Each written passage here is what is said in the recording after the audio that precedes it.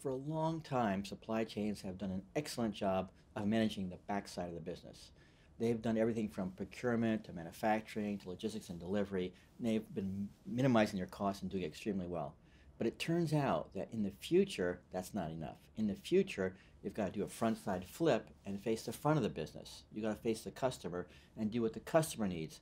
And if you do that well, you're going to be able to actually gain customer loyalty, gain brand awareness for your product and service, and in fact succeed in the marketplace.